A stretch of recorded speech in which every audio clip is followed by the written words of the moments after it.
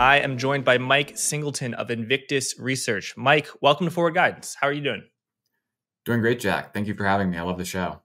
Oh, appreciate that. My pleasure. How about you start? Tell us a little bit about your background and your process for analyzing macro. How do you think about markets and the economy? Sure. So I actually began my career at a private investment firm called Broadrun Investment Management. Broadrun was much more bottom up in nature. So a lot of my early experience on the job was analyzing individual businesses, evaluating their competitive advantage, their management teams, et cetera, et cetera. It was a terrific job. I really enjoyed it. The three managing partners and portfolio managers were some of the best business analysts that I've met in the business. That said, I did learn after a certain amount of time on the job that bottom up fundamentals don't drive all the price action for individual stocks. In fact, in a lot of cases, they don't even drive the majority. So that led me to ask, what does? And during my time in the business, attending conferences, meeting new people and whatnot, I sort of met some other investors that were more top down in nature, more macro focused. I sort of learned through my conversations with them and sort of a variety of mentors and whatnot that a lot of times it's the business cycle. The macroeconomic circumstances drive a lot of the price action, and depending on the market regime, it can be 70%. It can be even higher. Obviously, during recessions, the saying goes that a lot of correlations go to one.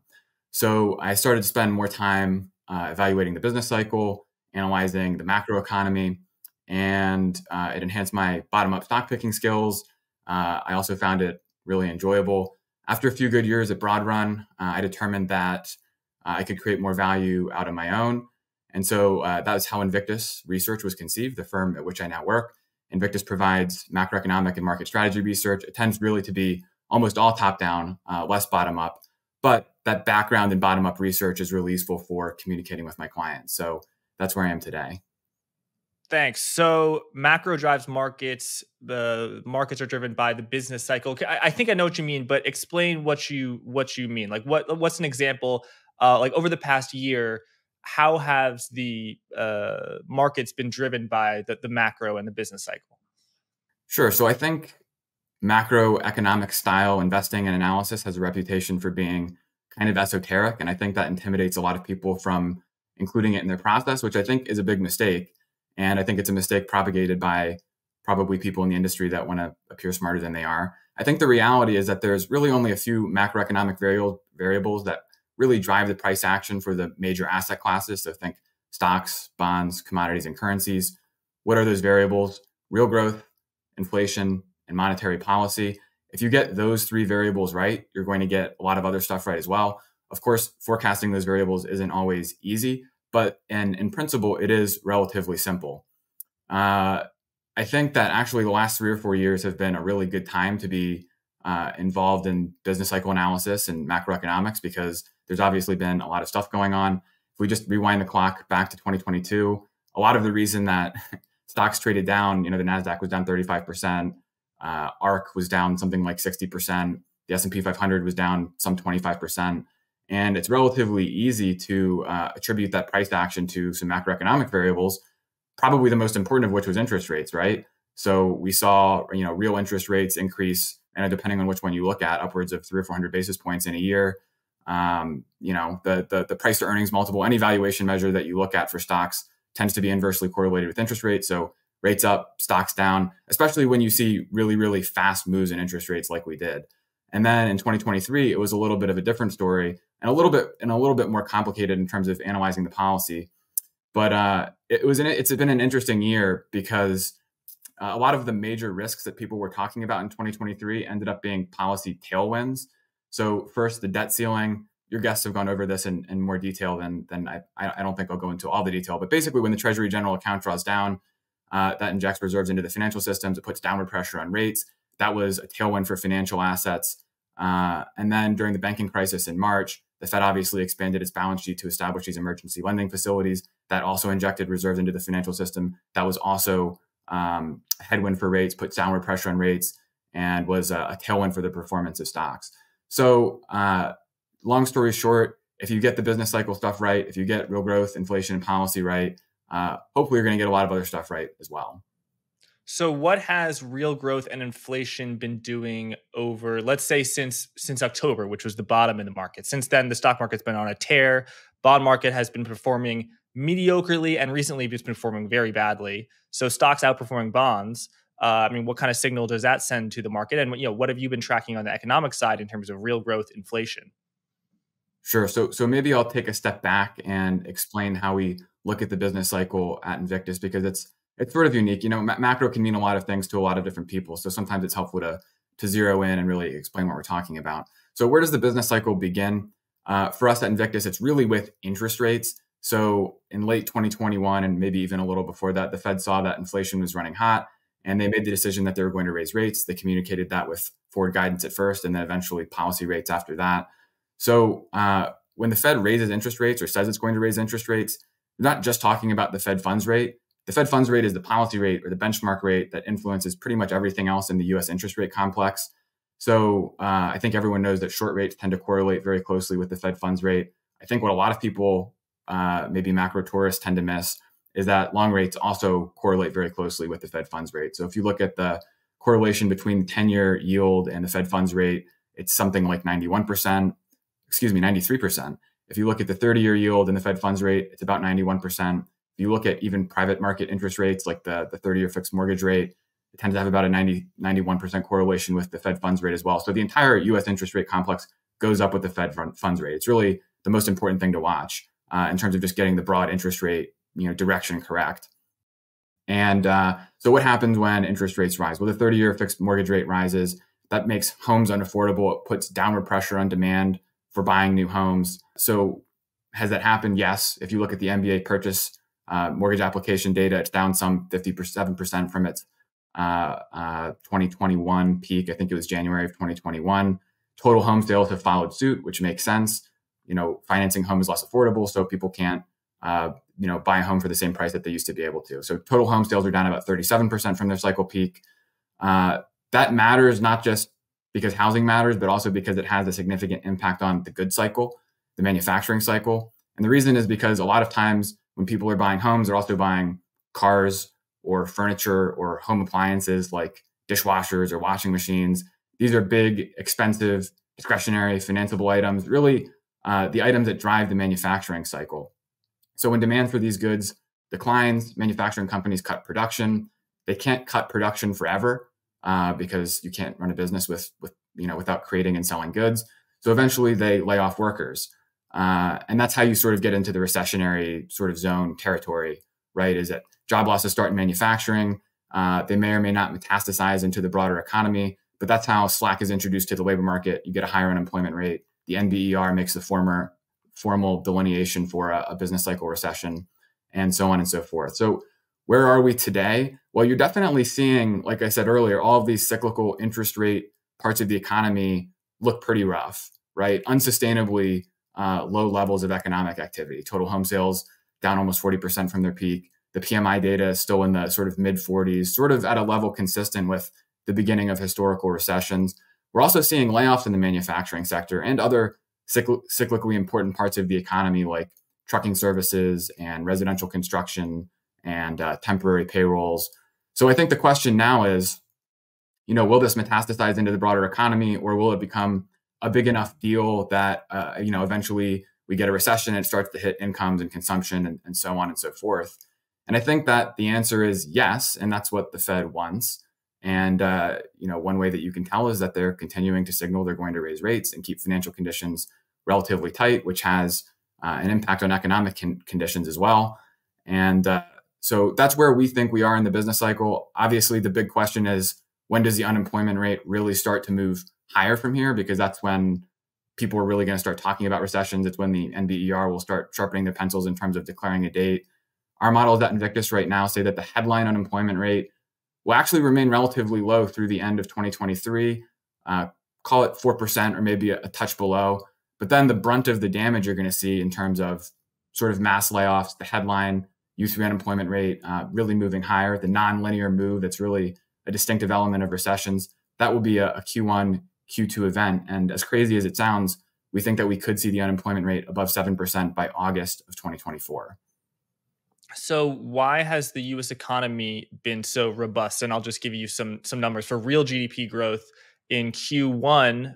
it was 2%, and in Q2, 2.4%. This is real, so adjusted for inflation. If it was nominal, you get in 4, 5, 6% growth, which is, needless to say, not a recession. And then for real GDP for the third quarter, the Atlanta Fed is now casting 5.8% growth, which again is adjusted for inflation. So that's like 7% or 8% nominal growth. So is it fair to say that the U.S. economy has reaccelerated from the trough in the summer of 2022? And if you don't say it has reaccelerated, why? So I think it's important to talk about where this is happening in the economy, right? So a lot of what you're describing is happening in the services sector, and that's not to dismiss its importance or the fact that it is happening, but it's not happening in those leading cyclically sensitive parts of the economy that I mentioned earlier. And the fact of the matter is that incomes are still strong. If you look at the last income and outlays report, wages and salary disbursements from corporations, which is a very good proxy for what you're getting deposited directly into your bank account at the end of each month, was up 6% year over year and 6.5% on a 3-month annualized basis. That's a result of basically being at 3.6% unemployment rate and seeing wage growth in the 4 to 5% range, depending on which measure you look at. And so when incomes are strong, people are going to spend money. That's why, that's why we've had an inflation problem. That's why we're still seeing growth pretty strong. I think something that people talk a lot about the Fed creating money, which is true, but I think something that is under acknowledged is that the Fed not only creates money, but also influences where that money is spent. When mortgage rates or interest rates in general are very expensive, that's going to direct the flow of incomes and consumption into things like services, right? So I mentioned to you yesterday, my wife and I are looking at a couch.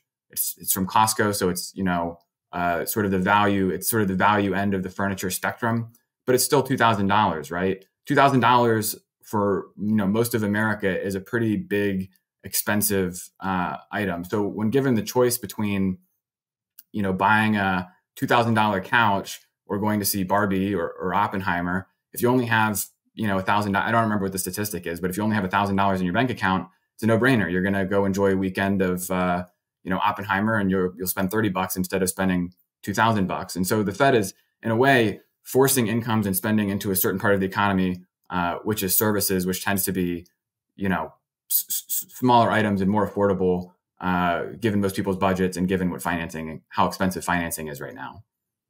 So the Federal Reserve controls interest rates, short-term interest rates. How does that lead to people not being able to afford a couch? And also, I'd say in the couch buyers, a couch being $2,000 is very bad for the economy of the couch buyer, but it's very good for the couch seller. And the couch seller, they've got owners and people who work at so in the private sector, a $2,000 couch, you could say actually an economy that can even have the gall to sell a couch for $2,000 is one that someone's buying it. You know what I mean?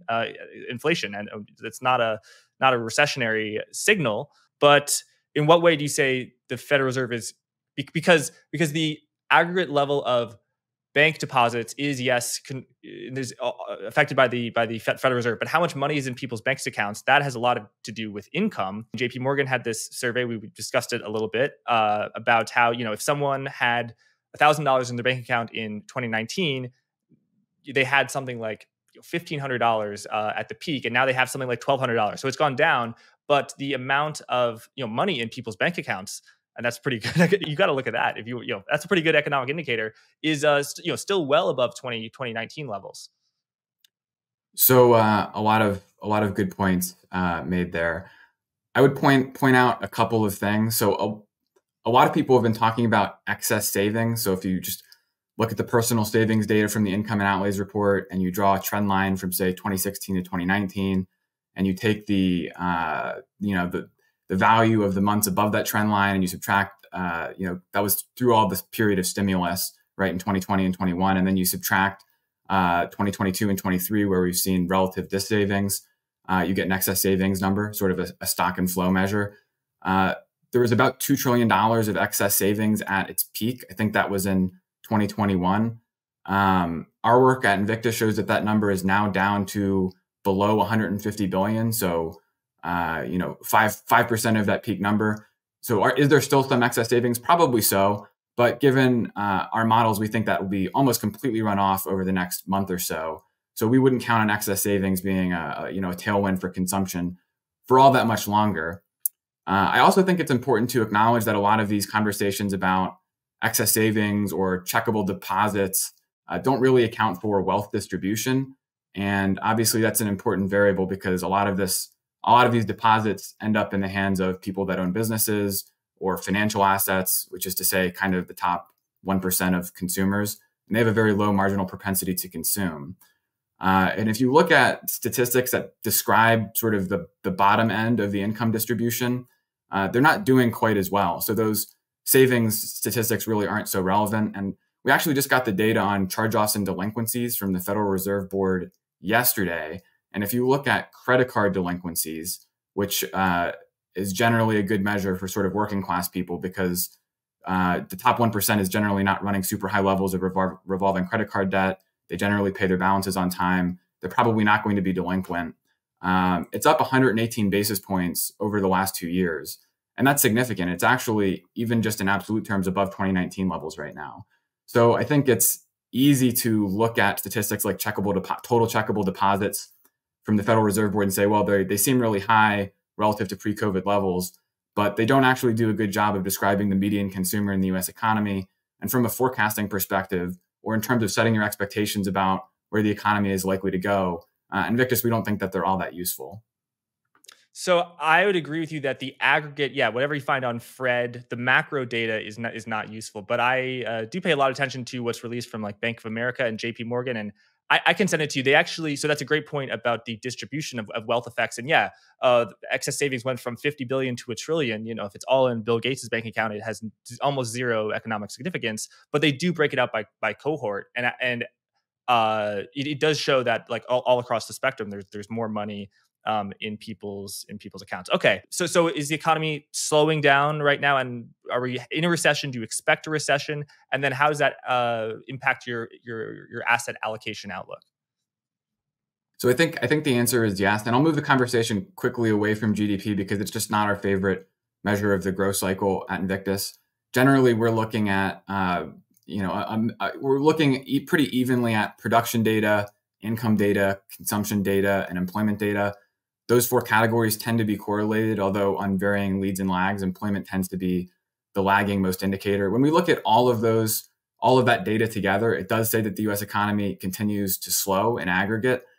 In terms of when that hits in terms of a formal recession, like I said, really the labor market data is always the lagging most indicator, and when that hits, that tends to be when you see the odds of a recession go really, really high, and usually the NBER will make that declaration several months later when it's not super helpful. Our expectation is that if we had to throw a wild guess out there in terms of when the NBER will actually make that statement, we think maybe it'll be December of this year. But the bulk of the damage in terms of the unemployment rate, we think, is Q1 and Q2. Asset allocation ahead of that. Right now, our favorite asset allocation choice is short-term treasury bills. I know that's an incredibly boring answer. It's not an original answer at all. But look, 5.5% nominally risk-free paper at this point in the cycle we think is attractive. Generally, one of the best allocation choices headed into a recession is long-term government bonds. We think it's too early to make that call, right? We think that the 10-year treasury yield, the 30-year yield can still move higher from here. One, because the Fed is likely, in our view, more likely than the market is pricing in, to hike one more time, and perhaps even two more times through year end. And on top of that, the Treasury is introducing a ton of duration into the market. We're still doing $85 billion of QT, which no one seems to be talking about anymore. All of that will be introducing a lot of strong upward influence on the back end of the yield curve. So we don't really, this cycle, we don't think it's a good idea to buy duration until we really see the whites of the eyes of the recession. Sorry to interrupt. Wanted to let you know about Blockworks' upcoming crypto event, Permissionless 2. This ultimate DeFi gathering will be taking place in Austin on the 11th to the 13th of September 2023. It will feature the very best discussions on ZK tech, rollups, account abstraction, MEV, and much, much more. All the big hitters in crypto are going to be there, so if you're into crypto, you need to be there too. To get a 20% discount to a full 3-day pass to Permissionless 2, click the link in the description and use code GUIDANCE20. That's GUIDANCE20. Thanks. Let's get back to the episode.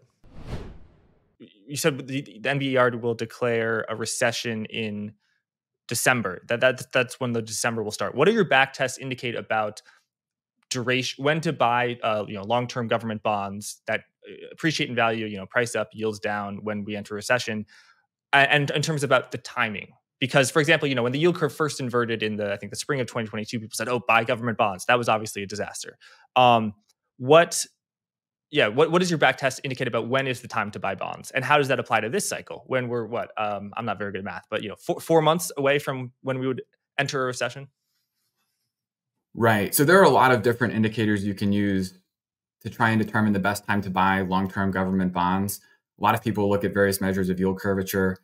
A lot of people have said, when the 3-month 10-year inverts, that's when you start buying bonds. When maybe a short-term measure of curvature inverts, maybe the 3-month 2-year, that's when you want to start, going out on the spectrum of duration. And Invictus, we found the most useful way of thinking about it is that when the Fed starts cutting rates, actively cutting rates, that's really the best time to start buying government bonds. And you're probably going to be a little bit late if you go by that rule, right? Because the long end of the curve will start to discount slower growth conditions before the Fed formally announces it's cutting. But if you want a more reliable way to get into bonds, and you'll still, generally the Fed doesn't cut 25 basis points at a time. It cuts in rather large increments. So you'll still catch a lot of the move. That's the way that we would think about it at Invictus. So you said normally the Fed doesn't cut by 25 basis points at a time. And you're right. 2007, 2008, boom, boom, boom, financial crisis. We need zero interest rates now. And March 2020, we need zero interest rates now. We're going to cut in between a meeting, which is a sign of a true emergency.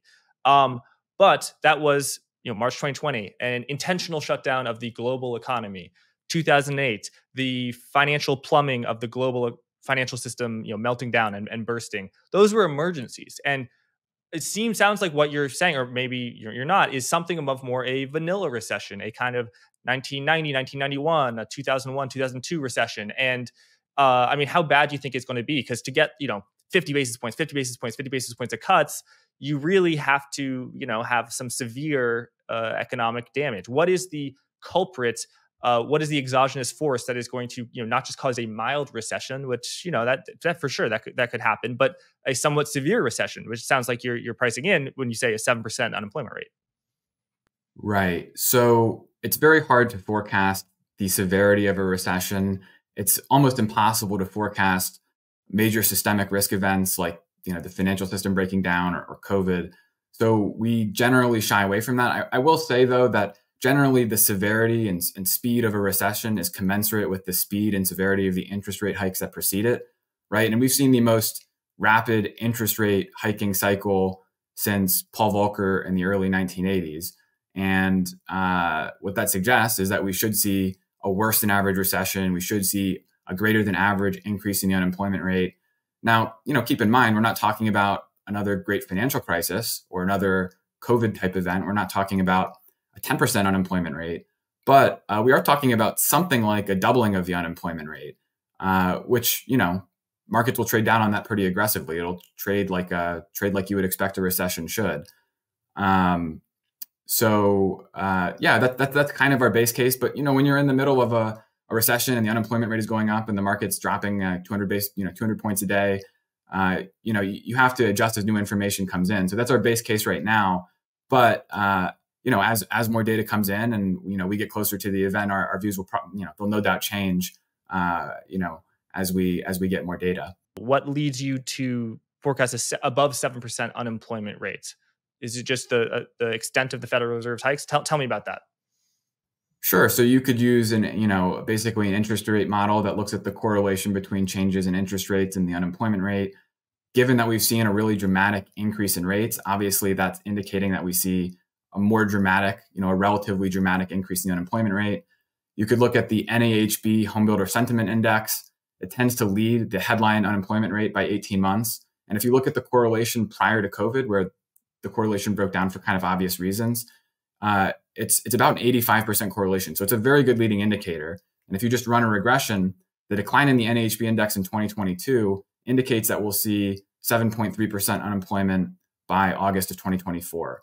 If you look at the net percentage of commercial banks tightening their lending standards, that's another time series that leads the headline unemployment rate.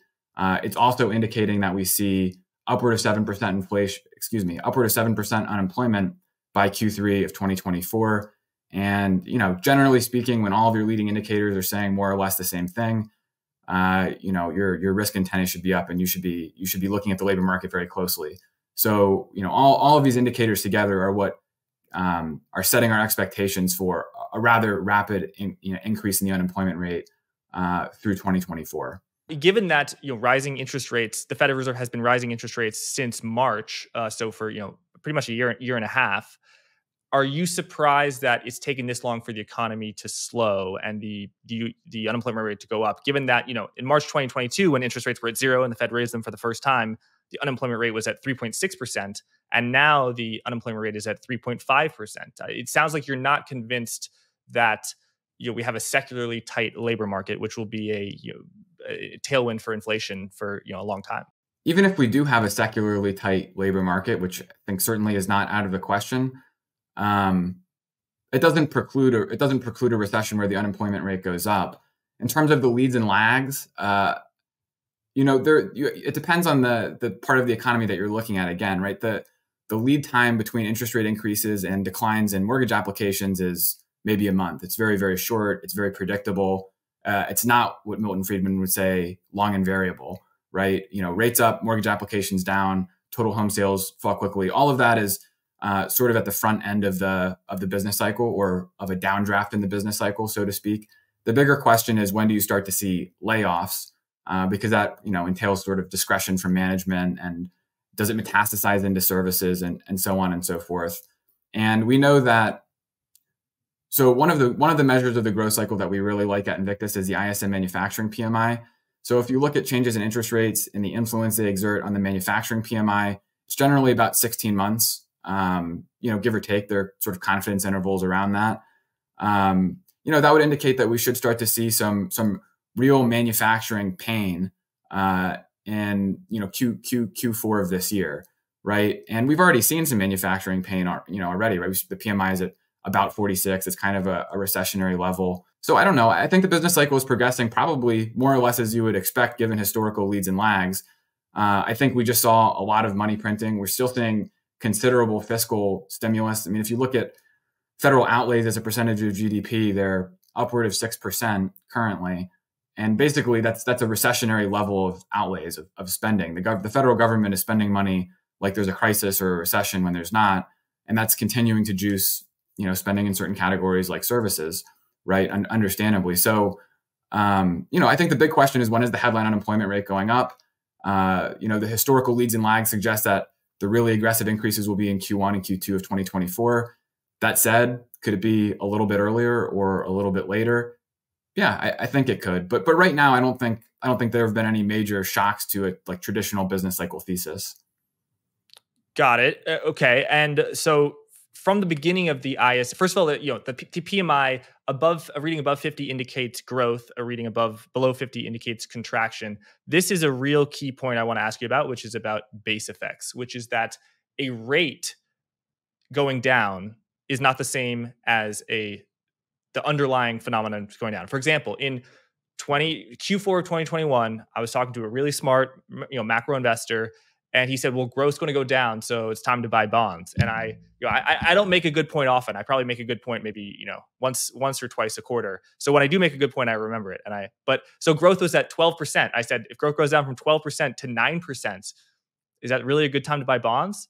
Just because your back test says yes, because in your back test, your growth wasn't at 12%. When growth goes from 5% to 1%, that's a great time to buy bonds because the economy is entering a slowdown or a recession. But 9% sounds like a pretty good growth period for me. So, like now we're at 6% growth, and we definitely are probably slowing down more. So maybe that argument has reached its conclusion because we're getting down pretty close. But on the PMIs, if the economy is booming, for example, if there's like an airline PMI, there's not, but let's just say maybe it is. I mean, it is probably the hottest time to be an airline since a very, very, very long time right now. But if it's slowing down, that would be a PMI of 45. But it's slowing down from such absurdly high levels that a slowdown from absurdly high levels is not a recession. It's just less insanely high. Likewise, bank lending standards were incredibly loose in 2022, and so they're net tightening from absurdly loose levels. So if it's if a 7 foot tall man shrinks and he's now 6'10", he's not short. What do you think about that argument? And I think a lot of that PMIs is all based on rate of change levels. Right. So I agree with what you're saying. A few comments. First of all, I think it's important not to overstate how hot the U.S. economy is. If you were to take a trend line and look at pre-COVID growth, you could look at real GDP, you could look at income data, you could look at industrial production. You can take your pick as long as it's not consumption, really. Yeah, spending. Yeah, they're all below trend, right? So the economic recovery there has been an economic recovery, but it's not like the U.S. economy is so hot relative to history. Sorry, I meant in 2021, and in 2021 it was so hot. So a slowdown from 2021 is still not a recession. That's what I was saying. I'm not saying it's so hot now. Well, again, it depends on where you look. A lot of these measures never recovered their level of trend growth. Like what? Like what?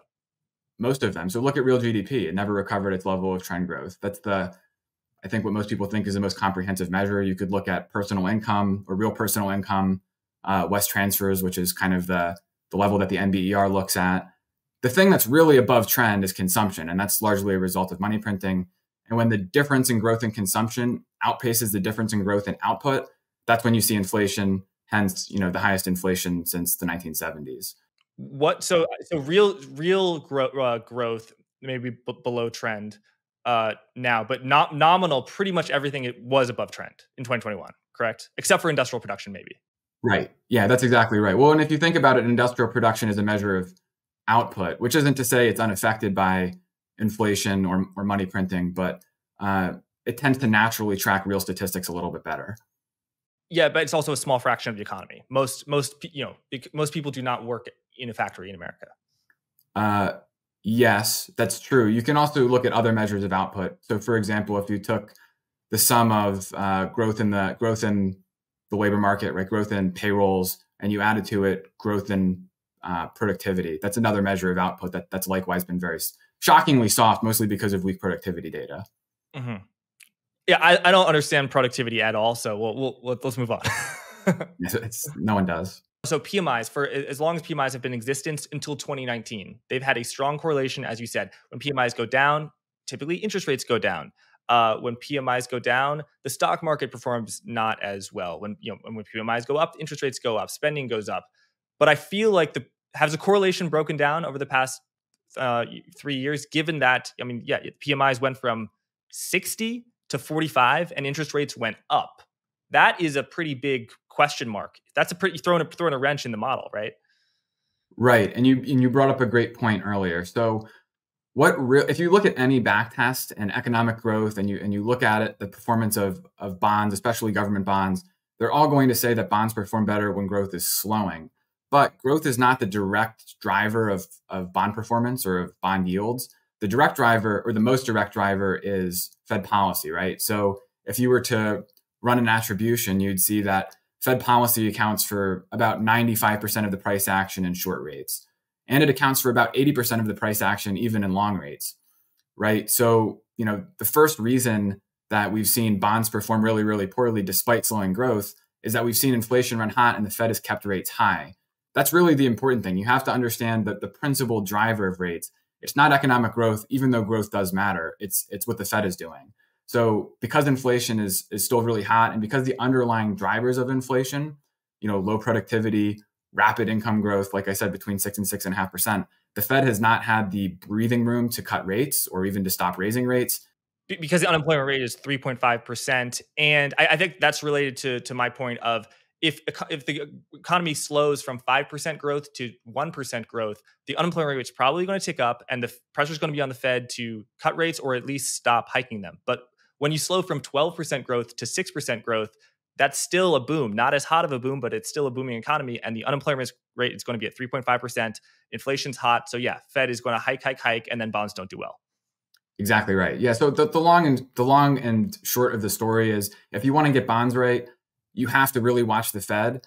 And it's important to track the economy as well, but the Fed is what matters most. And when you're looking at the economy, it helps to look at it the way the Fed looks at it. So when the Fed says, these are the criteria we're looking at in terms of making policy decisions about hiking or cutting rates, even if you think the Fed is stupid, even if you think, Jay Powell's a terrible Fed chair or whatever, you have to invest according to his criteria. You can't invest according to your own, or you're going to buy the long-term treasury bond and draw down 30% over 15 months in the safest asset in the world. Yeah, so I'm going to take a guess and say that your models also say that when the economy is slowing down, overweight stocks relative to bonds on an asset allocation, overweight cyclicals, overweight consumer staples and healthcare and maybe technology, and underweight cyclical things like energy, materials, home builders. Is that your recommended asset allocation now, or is it slightly different? More or less, I would say, but you have to be a little bit careful because policy also matters quite a bit. And if you look at the beginning of 2023, the growth situation wasn't great, but you saw cyclicals outperform defensives by a very wide margin. And that's really because if you look at the constituents of the various cyclical sectors, there's a lot of technology in the US, a lot of discretionary, which again in the US includes things like Amazon, which are sort of more technology oriented. Communications is essentially technology. And so when you're buying cyclicals, you're also buying quite a bit of duration risk. And as a result of the drawdown in the Treasury General Account, and as a result of the Fed expanding its balance sheet, rates went down, and you saw all of these cyclical sectors really, really outperform. And so that's just to say, when this year? Yes. Yeah. In 2023, cyclicals have outperformed defensives by a pretty wide margin. And the question is, was that outperformance attributable to faster economic growth? Maybe, especially to the extent that, we have seen spending squeeze into services, but a lot of it was policy, right? A lot of it was what the Fed was doing. So not to make this all about the Fed, but it is really, really important. So what are some of your favorite sectors in the stock market right now, and what least favorite? It's a tricky question right now. One of my favorite sectors or industries rather is home builders. From a tactical perspective, a lot of home builders are kind of right below support. If you look at XHB, which is the home builder ETF, it's right below, resistance, not support. It's right below resistance at about $85 a share. Generally at Invictus, we don't like buying things right below resistance. We like to buy breakouts. However, when you consider the fundamental backdrop for home builders, I think it's quite constructive. I think it's quite constructive, over the short term, call it the next 2 or 3 months. And I think it's quite constructive over the longer term, call it 5 years out. And the big reason, so in the short term, the big reason that the fundamental backdrop is constructive is because there's no inventory of existing homes. So all activity is getting squeezed into new homes, right? So people that own homes right now don't want to sell it because mortgage rates are really, really high. The average yield on a mortgage right now is like 3.6%. So if you have the choice as an existing homeowner between a 3.6% note on your existing home or going out and refinancing it over 7%, it's a no-brainer. So people just aren't moving. But what that means is activity is getting squeezed into new homes, right? Home builders are the only source of supply on the market, and they can alleviate the impact of higher rates on consumers by providing inducements like buying down interest rates, right? So that's why you've seen home builders as one of the top performing industries and through, post June of 2022, and then through a lot of 2023 as well. Has the dynamic changed? No. I think the NAHB index ticked down about 6 points in August. And I think a lot of people were like, well, this is it. It's rolling over. Home builders are going to roll over too. And, this is the end of their little bull run. Maybe, but the fundamentals really haven't changed. The supply situation is still incredibly tight. If you look at total active listings, which is sort of the best, most comprehensive measure of supply, it's down 75% today from its high in 2007, right? That's kind of a longer term statistic, but I think it's important for context. There really is just no supply out there. And if you look at the year-over-year rate of change in active listings or days on the market, they're all moving in the wrong direction. Not only is supply tight, but it's continuing to get tighter. Who benefits from this? Well, it's probably home builders. Could a recession derail that thesis temporarily because people just completely stop spending money as the unemployment rate goes up? Yes. But I think the truth is when you look at the supply situation over the long term, we're just missing a lot of homes. There needs to be more supply introduced. And, that's going to come from home builders. It can't come from anywhere else. And, that's essentially the bull case. So home builders are probably our favorite exposure. We like some semiconductor plays, like tactically on artificial intelligence. But candidly, our outlook on the stock market is not super bullish right now, right? Obviously, we think there's going to be a recession sort of beginning at the latest in early 2024. And through then, we're going to see, I think, financial conditions continuing to tighten as a result of $85 billion a month in QT, as a result of $2 trillion in treasury issuance in the back half of the year. There are just a lot of headwinds for financial conditions leading up into that recessionary time period that make it very constructive to be bullish on the broader indexes. Okay, so home builders, you laid out a compelling long-term fundamental case to be bullish home builders, but aren't you putting on your old hat of when you were at the fundamental hedge fund that you worked at? And it was also a long-term view in the same way that over the long term, stocks are going to outperform cash. It's, very it's kind of a shoe-in to outperform cash on a 30-year basis. But when you're recommending cash over stocks now, that's because you're tactical macro asset allocation. But on a macro trading, 1 year, 2 year, even 3 year time horizon, it's a huge recession where unemployment rate goes above 7%, maybe even way above it.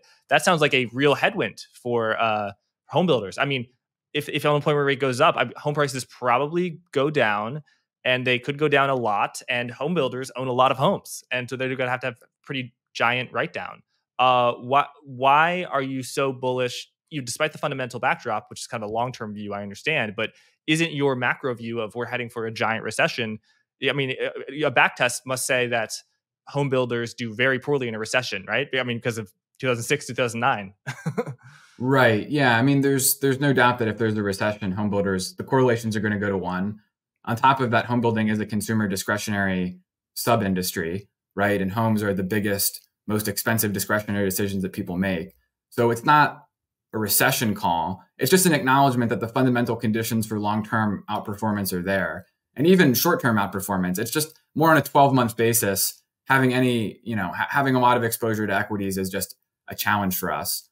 That said, we do spend some time on longer term themes, like what's going on with home builders, like long-term drivers of productivity and the labor force. So we're not just tactical, even though we do spend a lot of time on, economic regimes and market regimes that tend to last, 18 months or so in duration. It's helpful to understand the long term, even if you're more focused on the short term from the perspective of making investment decisions. Got it. So how do you also interpret the very tightness in credit spreads, meaning investors are not really demanding a lot of compensation for taking credit risk for buying investment grade or high yield bonds, and there's kind of a boom in private credit now. I mean, if we're headed for a recession, isn't the bond market supposed to be smart? I mean, if we're headed for a recession that's imminent and going to be big, and B, the bond market is the truth. By the way, I'm more convinced of A than I am of B. But I'm skeptical of both. If A and B are true, then the following would likely happen, right?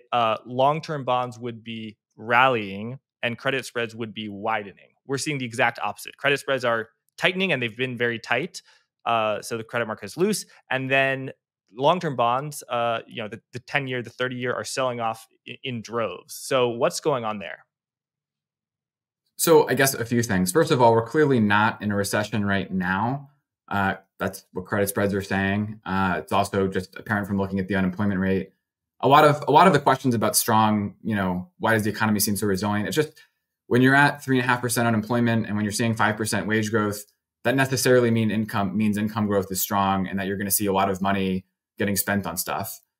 Why are credit spreads so narrow despite the fact that in rate of change terms, growth has been slowing? I mean, that's a great question, right? It's a divergence relative to history. Usually when growth is slowing, credit spreads are expanding. It's kind of more risk off in nature. And when growth is accelerating, credit spreads are contracting. Credit spreads have been contracting since June, despite the fact that most of the growth data we track has continued to slow. So I think the question when you see an economic divergence like this is which way does the divergence resolve, right? Is growth going to reaccelerate or are credit spreads eventually going to expand again? And it's always a question of the weight of the evidence, right? Anytime you're trying to evaluate the economy or financial asset and figure out which way it's going, you're looking at the weight of the evidence. And there's always going to be evidence that things are going to get better, and there's always going to be some evidence that things are getting worse. And you just have to determine, where is the evidence most persuasive. And in our view at Invictus, we think most of the evidence points to the fact that growth is going to continue to slow. When the labor market, if and when the labor market gives out, you'll see the rate of change of that slowdown become much more dramatic. And we think in that environment, credit spreads probably do expand. I'll also add that while credit spreads are a decent leading indicator for growth, if you look at the relationship between, say, triple C spreads and the ISM manufacturing PMI, the correlation is about negative 75%. They're inverse, and credit spreads lead by a month. That said, a 75% correlation isn't that high, and there are plenty of examples of recessions where credit spreads weren't a terrific leading indicator, right? If you look at credit spreads leading into the Great Financial Crisis, which was the biggest credit event since the 1930s, credit spreads weren't a great leading indicator. They were very, very flat heading into the recession. Or COVID for that example, right? Credit spreads were very, very tight leading into COVID. They weren't a great leading indicator. There were other leading indicators if you looked at stock market internals, if you looked at the FX markets, obviously, but credit spreads weren't really it. So that's just to say, while credit spreads are important and we do pay close attention to credit spreads, they're not the end all. They're not the end all be all. They're not all knowing. They're just one input.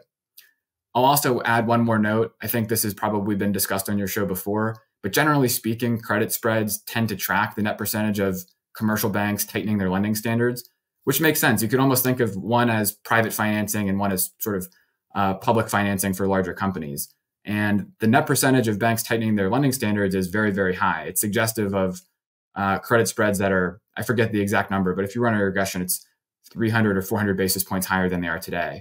That would be recessionary if it were to take place. And I know you could make the case that, well, hey, this isn't a credit-driven business cycle. This is more of an income-driven business cycle. And I appreciate those nuances. That said, if the unemployment rate goes up, that's going to put downward pressure on incomes and consumption, production likely as well. And that almost always leads to credit events, right? And if there is a credit event, we really see no other outcome other than higher spreads. Going back to the PMI, so the composite PMI bottomed in, I guess, October or probably December, actually, just about 45, 44. But it's gone up since then. And manufacturing has also gone up since then. And composite is manufacturing and services. So, yeah, why is the composite PMI gone from 46 to 52? And, why do you expect it to decline? Are you looking at the ISM data or the S&P data? Sorry. S&P. So we generally spend more time looking at the ISM data, and Victus, it tends to be sort of the gold standard for the PMI data in our view. And the reason that I say that is for a few reasons. I mean, it's timely, it's relatively accurate. But another big reason is that it's got a long history for backtesting, and it tends to have a very close correlation with a lot of tradable risk exposures. So if you look at the performance of the S&P 500, it tends to trade pretty closely atop the ISM manufacturing PMI. If you look at credit spreads, generally trades inversely with the PMI data like we just talked about. The dollar, same thing. So the PMI data is really, really important. And what it represents is really, really important. If you look at a composite and it's going higher than the manufacturing data, I guess first I would say that generally speaking, risk assets trade with a closer correlation to the manufacturing data, and S&P 500 earnings tend to have a closer correlation with the manufacturing data. But there's probably also some compositional differences between the ISM and the S&P data that I'm just not privy to. Got it. Okay, so now let's talk about spending. I think real services spending was up 7.5% year over year. Adjusting for inflation, it's up 2% year over year. So, I mean, Americans are just spending, and hard for there to be a recession when people are spending this much money. What stops this? So consumer spending can be decomposed into two parts: growth in employment and growth in salaries and wages. Generally, those two things are related. They both reflect supply and demand for labor. I think the short answer is a higher unemployment rate. If the unemployment rate goes up, wage growth goes down. Obviously, growth in payrolls is probably negative. That means income goes from 6% or 6.5% today to something below zero. With no more incomes, people stop spending as much money. I think that's how I would set my expectations going forward. Got it. So higher unemployment will result in lower spending. What's going to lead to higher unemployment? So I think it'll be manufacturing layoffs, right? And layoffs in cyclical interest rate sensitive parts of the economy. So if you look at I realize I'm cherry picking a kind of a bearish data point here, but if you look at the ADP non-farm payrolls data for manufacturing, there were 36,000 net layoffs last month. So it's net of new hires. And if you look back over the last 5 months, we're at nearly 200,000 net layoffs. I think you have to ask yourself, why are manufacturing companies laying people off like this? If they expect business conditions to improve, they probably wouldn't do so, but they are. And eventually these we're also seeing this, like I said, in temporary payrolls. We're seeing it in trucking services. We're seeing it in residential construction. The question is, will it metastasize? Will we continue to see layoffs in these sectors? And at Invictus, the house view is that the answer is yes, right? As long as mortgage rates are above 7%, the 10-year is increasing, and we think it continues to increase. This is going to continue to reduce demand for a lot of the services and products that these companies provide. And as business conditions get worse, they're more likely to lay people off. That will put upward pressure on the unemployment rate if it gets bad enough, and we think it will, which will hit incomes and spending, which will be spending on services, not just goods, right? And that's how you see weakness metastasize into the services sector. You'll start to see people working at restaurants lose their jobs, or people in the entertainment industry, and so on and so forth, financial services. You could go on and on. So manufacturing tends to lead weakness in the labor market, and through some recessions, it spreads into services. Through others, it doesn't. But historically, most of the time, even the weakness in the cyclical parts of the economy is enough to induce an NBER recession and poor performance from stocks. And what industries, when you say manufacturing, factories, what industries are going to be hit? Because we know it's not going to be home builders, right? Because home builders are going to be on a tear because of low inventory. So people are going to build houses, people are going to be selling new houses, not existing. But what are you thinking? Is it cars, durable goods? Like, is there any particular area of weakness that you're kind of flagging? Yeah, durable goods will be probably hit the hardest, right? So autos is an obvious example, extremely cyclical. You see, sometimes upwards of 50% declines in auto volumes through a recession. The data has actually been pretty good in autos recently, not because demand has been super strong relative to history, but because there have been a ton of supply chain constraints that are being removed. What's interesting is if you look at the stock of companies like GM or Ford, traditional automakers, they're performing absolutely terribly. I mean, they're still down, I think, over 40, maybe 45% from their cycle peaks. The charts are a total mess. They're clearly still in very formal downtrends, right? Lower highs and lower lows. And I think that's symptomatic of, yes, supply chains are improving, but they're improving against a backdrop of very weak demand where the cost of financing is very, very high. And the median car buyer, the median US consumer is really not all that strong. So we would expect autos to perform poorly through a recession, as well as furniture makers, as well as companies like, Whirlpool or RH. I will say home builders probably will not do well through a recession. Houses are big, expensive. If you see income growth go from 6% to 0%, you're probably going to see home builders take a hit. I wouldn't want to own home builders through a recession. I probably want to be nimble and sort of risk manage around those positions with the hope of sort of buying the dip in those names. I'll also say something that you mentioned earlier. Do home prices go down through recessions? And the rate of change in home price appreciation usually declines, but it's actually somewhat unusual to see home prices decline in absolute terms through recessions. In aggregate, yeah. In aggregate, right. The big counterexample is through the great financial crisis, which was sort of much more housing related than a typical recession. We saw home prices decline 25%. But I think the supply situation is so different now than the great financial crisis that an analogy doesn't really make any sense. Like I mentioned earlier, total active listings are down 75% from 2007 against the backdrop of a US population that's 15% larger, 15% more people that need shelter. So, unless interest rates go to 10%, which is certainly not my base case, it's hard for me to imagine that we see a dramatic decline in home prices from here. What do you think is your outlook on inflation and interest rates? Where is inflation headed? And also, in a recession, where do interest rates go? Presumably not higher, and presumably maybe the Federal Reserve cuts. But I mean, are we going back to 0% or are we going to 4%? Because that's a big difference. So it's a very good question. I'll start with inflation. So obviously, inflation peaked in June of last year around 9%, if we're looking at the CPI data, and it's declined pretty dramatically since then to around 3%. And we saw, I think, 12 consecutive declines in the year-over-year data, which is a very rapid decline. So what was declining, or what was driving that decline in inflation? And the answer is it was mostly durable goods and non-durable goods. It was mostly not services. We saw the big shift in spending from goods into services. The question now is, what's driving services inflation? So now durable goods inflation is kind of stabilized. Maybe it's declining a little bit, but we don't expect it to be a big driver of disinflation anymore from here. Perhaps when the labor market breaks, it will be, but until then, probably not. We've seen most of the major disinflation from goods and durable goods. The question is what's going to happen with services. So we have to think about what's driving services inflation, and it's really wage growth, right? If you look at the Atlanta Fed's wage growth tracker and you compare it to CPI services inflation X energy, so really the wage sensitive driver of inflation, the correlation is almost 90% going back 20 years. So as long as wage growth is comping in the 4 to 5% range, depending on what you look at, right? The employment cost index, the wage tracker, average hourly earnings, they're kind of all in that range of 4 to 5%. We would expect services inflation to sort of tend toward that range as well. So we've been committed disinflationists since June of last year, really before June of last year.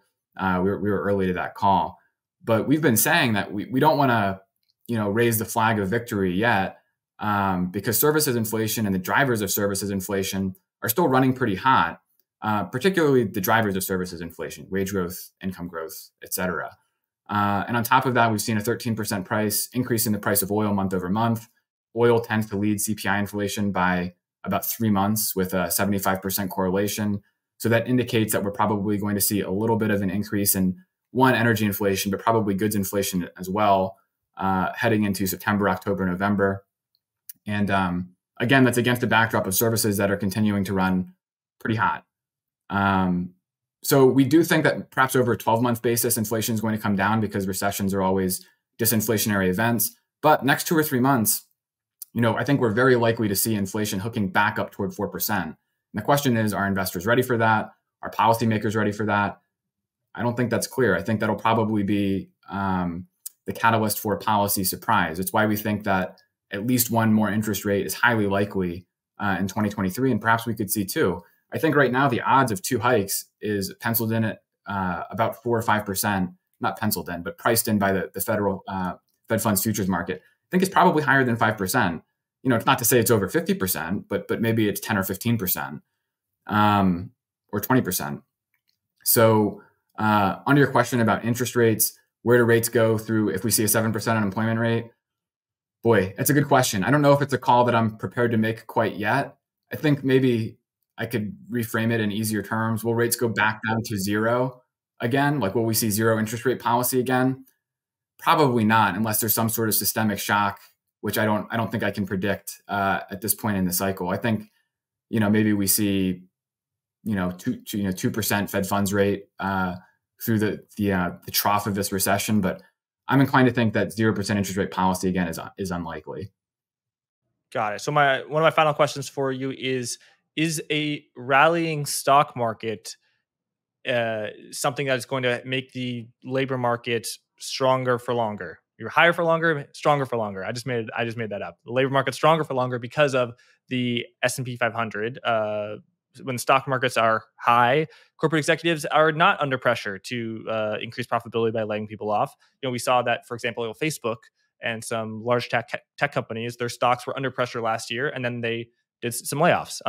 Now the stocks are rallying like crazy, and you're not hearing so much about layoffs. I gotta give credit to Julian Brigden, who's made this point of, like, we lived in a financialized economy. So when the stock market rallies, that means that people will hold on to workers, and that means for the Federal Reserve, if they want to fight labor-driven inflation, a high stock market, a rallying stock market, is an impediment to their mandate to restrict inflation. And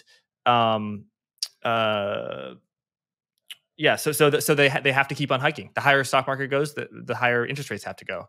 That thinking worked very well last year. This year, not so much in terms of what's being priced into the future. But yeah, I mean, do you think that a S&P 500 at 4,400, 4,500 is just one that is, companies are going to be much less inclined to shed workers than if the stock market was at 3,000? So I think the short answer is yes on the margins. And if you look at rate of change in household net worth and compare it to consumption, it's a positive leading correlation. But that said, it's not a primary driver. I think the primary driver that you want to look at is probably corporate profits and corporate margins. And when we look at the corporate sector at Invictus, what we see is margins that are about 300 to 310 basis points off of their peak in aggregate, which is consistent with historical recessions. That's generally the amount of margin contraction you'd need to see to induce layoffs. That said, we're coming off of a very, very high peak, right? Margins were very, very high. I mean, they've been improving since the 80s, but they were at a secular peak, sort of through 2021. So maybe we need to see a little bit more than 300 basis points of margin contraction. But in any case, it's happening. And executives are obviously paying attention to this. Corporate profits are about 12% off of their cycle peak. Again, that's consistent with the beginning of historical recessions. It's consistent with the beginning of periods where corporations are beginning to lay off more workers. So I would say probably I would track the fundamentals first and the stock price afterward. And more specifically, I would really be looking at manufacturing payrolls because, again, that's the canary in the coal mine of the labor market, right? And you're almost always going to see layoffs in those important cyclical leading industries before you see them anywhere else. So, when you're seeing layoffs in manufacturing, residential construction, trucking, temp payrolls, et cetera, that's when you should really be looking for broader weakness in the labor market in the coming, 3 to 6 months. How much do you think earnings will decline? They've declined, I believe, 3 quarters in a row on a year-over-year basis. But the part of the reason the stock markets rallied so much, we discussed, is analysts are forecasting that Q3, Q4, and then 2024 is going to be gangbusters again. Profitability will go up because of AI. Who knows? But what do you think in terms of profitability in terms of earnings for the S&P 500? So just in terms of setting expectations by looking at history, historically, most recessions result in a 25 to 30% drawdown in corporate profits from peak. Right now, we're about 12% off of the peak. So another 20 points from here wouldn't be unreasonable.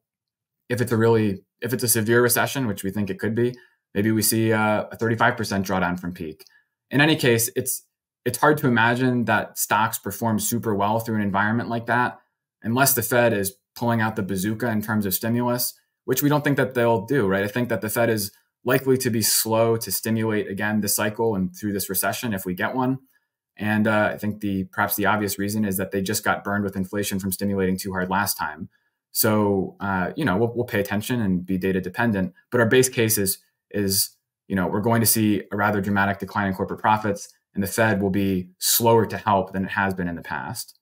Well, Mike, my final question for you is, if in December or January, the unemployment rate is still at 3.5%, consumer spending is still very high, what are the reasons you think that the thesis hasn't played out? And do you think, the thesis, it's just going to play out maybe in June of mid-2024? Or what would cause you to fundamentally change your thesis that actually this is not the end of a business cycle, this is the beginning of a new one? So fundamentally, it would have to be interest rates. Right. I think interest rates will have to come down in order for there to be a real growth recovery of any kind. And the data that matters, the production data, the housing data. But I think that's very unlikely, especially when you see wage growth comping at 4 or 5%. I just don't think that there's any way the Fed can cut interest rates from here. To see a new business cycle, I think you'd have to see a change in interest rates. But we could be proven wrong in terms of timing by factors other than interest rates. So, for example, I don't think it's impossible that manufacturing companies are slow to fire people at the same rate that they have through historical slowdowns. And you could just think about that logistically, right? There was a big round of layoffs through COVID. Then the Fed stimulated really aggressively, which is essentially the Fed's way of telling manufacturing companies, hey, you need to start hiring again. You're going to see a big boom in housing and subsequently goods.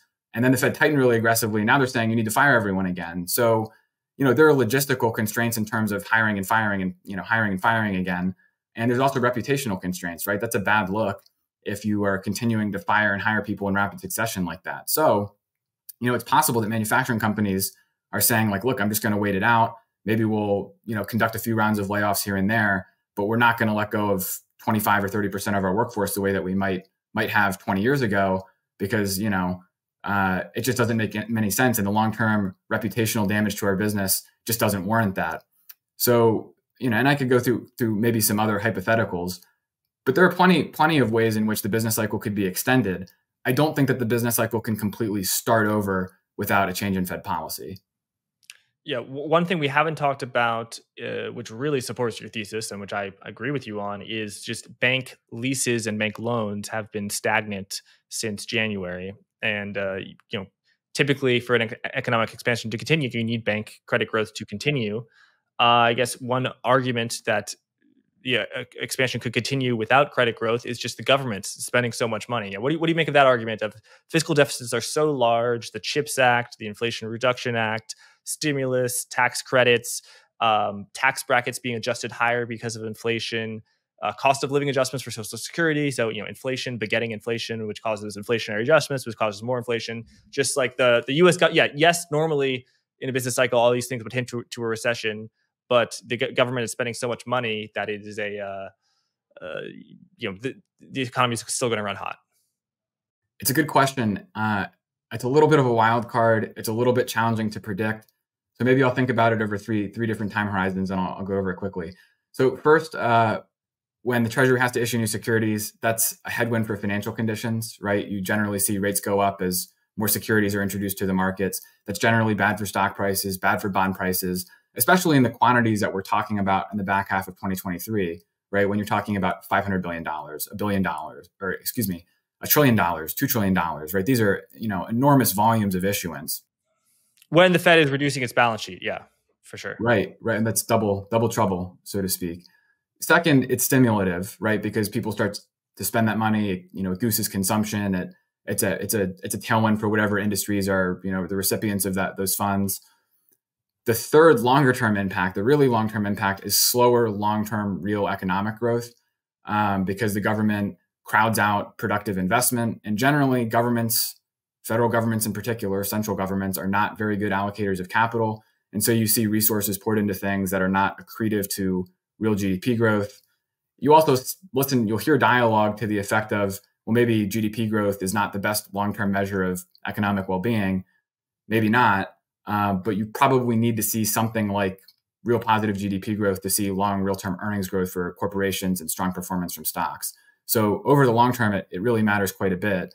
And as deficit spending gets larger, as the federal debt continues to increase as a percent of GDP, that'll be a headwind to long-term growth. It has been for the last 40 years, and I see no reason for that relationship to change unless Warren Buffett starts allocating capital for the U.S. instead of Berkshire.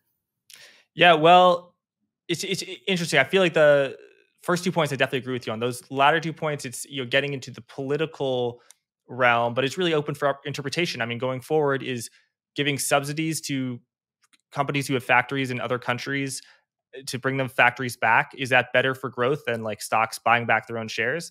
Maybe, maybe it is. I don't know. And again, it maybe just because it wasn't in the past doesn't mean it's in the future. But Mike, you've been great. Sport, thanks for sharing your views here. How can people find out more about you and Invictus Research? So you can check us out at invictus-research.com. We produce a variety of research products. The flagship product is probably the Daily Edge. It goes over all the most important economic data releases from the day prior, puts them into the context of the business cycle, provides some back testing and whatnot. And all of our research is delivered over video. So it's not just another boring PDF in your inbox. It's 5 or 10 minutes, all the data, real quick, hopefully some appealing, intuitive graphics that make everything easy to understand. And that's what we do. And you can also find us at Invictus Macro on Twitter. There we go. And yeah, hope you could send us some of those charts. We could put them on screen so people could know what kind of work you do. Thanks again, Mike. And thanks everyone for watching.